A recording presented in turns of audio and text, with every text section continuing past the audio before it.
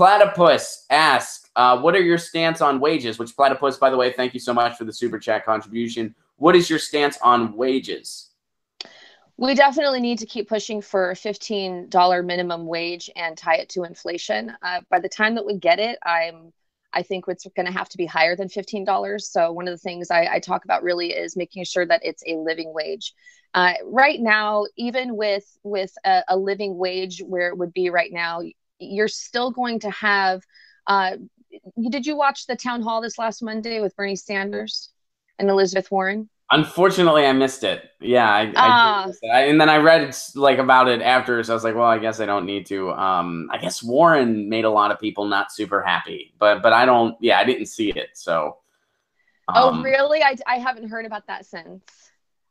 I haven't heard people talking about that, but you should definitely watch it. Anyways, one of they talked about so many important aspects of how wages and jobs are leading to income and wealth inequality, and in particular in terms of wages, how there is not a single state in the union where somebody making a minimum wage could afford a 2-bedroom house, even in a poorer state, or a more affordable state, low income state. So we have to make sure that we fight for this. But in order to do that, we also have to make sure that we are strengthening our unions and fighting for our unions.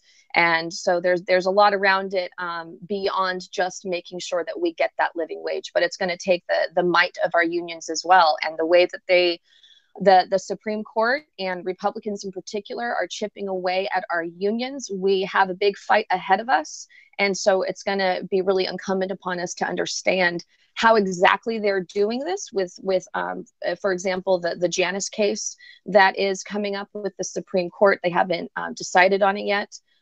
But understanding that history and being able to talk about it and educate people about it is really important, because they are masterminds when it comes to the propaganda against our working class and against our unions. Hey guys, thanks for watching. That was a clip from Get Your News On with Ron, the world's first viewer-curated streaming news show. What does that mean? That means I log on to a stream and people tweet me articles over on Twitter at Ron Placone, or they use our Reddit subsection, which is just Get Your News On with Ron over on Reddit. And that's how we build the show. I'm seeing all these articles for the first time. We are literally getting our news on together. Follow me on Twitter at Ron Placone so you can participate. And this show streams live every Tuesday through Friday at 10 a.m. Pacific Standard Time. So please do tune in. If you want to support this show, you can do so over on patreon.com/Ron Placone, where for as low as $1 a month, you get access to exclusive podcasts every week, exclusive videos, free tickets to shows when I'm performing in your town, and more for as low as $1 a month. Please do consider it. Thank you so much for your support. This has been Get Your News On with Ron.